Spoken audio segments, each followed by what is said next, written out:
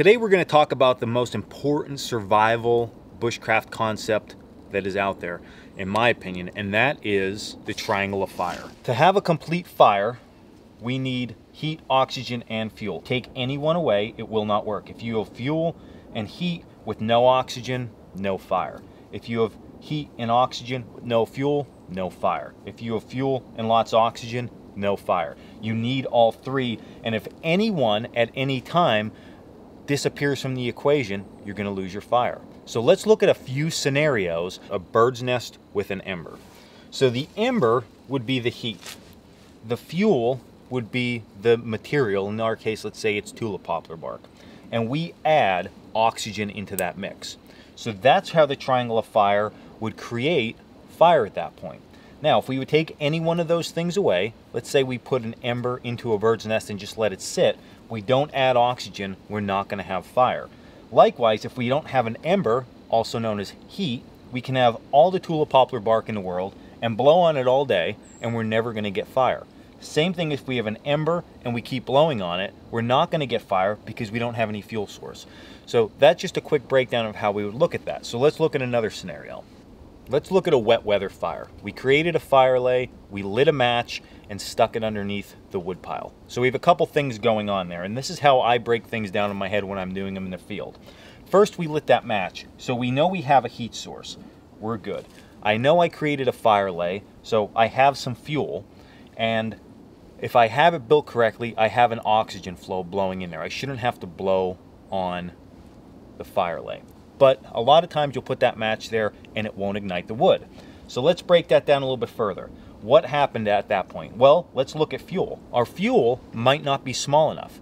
We might have a big log laying there or too big of sticks laying there, and the heat source is just not hot enough. So we have a mixture between heat and fuel. We have a mixture going on there of things not working correctly. So we need to think about what we need to change. In that case, we would need to change our fuel source. Therefore, our heat can heat that up and we have ourselves a fire. Scenario number 3, what we're going to look at is a friction fire.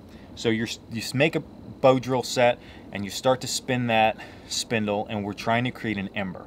In a sense, you're trying to create a mini fire. Now, of course, we don't have flame at that point, but we're still trying to create a fire. So we need to look at a couple different things. Number 1, we have fuel because we created a spindle and a board, and it's creating dust. If it's not creating dust, maybe we don't have fuel. But let's say we're creating dust and we're getting some smoke.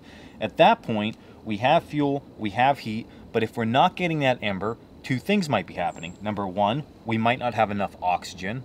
Number 2, we might not be spinning the spindle fast enough, creating enough heat. Or number 3, the wood, also known as fuel, is just not working the way we need it to, because maybe it's a little bit damp, or maybe it's a little bit rotted, so it's not the correct fuel source. So you need to be able to evaluate this stuff quick and in a hurry when you're making these fire lays or making any type of fire, because it's going to allow you to troubleshoot what's actually happening. So that was a few scenarios that incorporated the triangle of fire. This is a very important concept, and like I said at the beginning of the video, this is really what advanced bushcrafters, advanced survivalists are doing when they create fire. And we look at them and we think, man, they're like a fire master.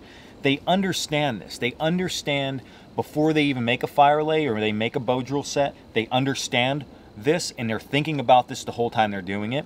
While they're trying to create that fire, be it spinning a spindle or lighting a match or striking a ferro rod, they're thinking about this. And when those fires start to sizzle out or not burn as well as they need to, we're thinking about this again. So it's a constant evolution. You're thinking about this. Some people just don't know technically what's happening sort of behind the scenes, but this is what's going on. So if you break it down constantly into these 3 modalities, you'll get a fire just about every single time.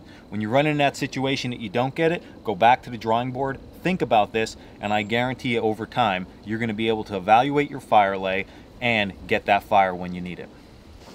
This was Dan Wowak with Cold Cracker Bushcraft. I hope you enjoyed this video. It's a little bit different, a little bit more educational, but it's something super important. I like to teach it at all my classes because it really truly is the foundation of bushcraft and survival. If you haven't already, check us out over at coldcrackerbushcraft.com, and until the next video, stay in the woods, guys.